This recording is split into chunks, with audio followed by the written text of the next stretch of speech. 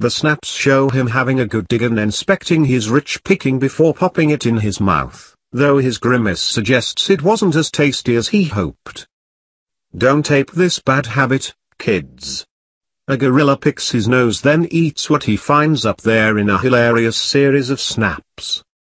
He had a good dig then inspected his rich picking before popping it in his mouth, though his grimace suggests it wasn't as tasty as he hoped. Snapper Cedric Favero, 49, who caught the scene in Rwanda's Volcanoes National Park, said, "The gorilla was definitely picking its nose.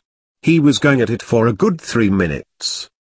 While I was taking these pictures and observing the apes, and watching this small guy picking his nose, I was thinking about Darwin's theory. It's difficult to imagine some people believe we're not related,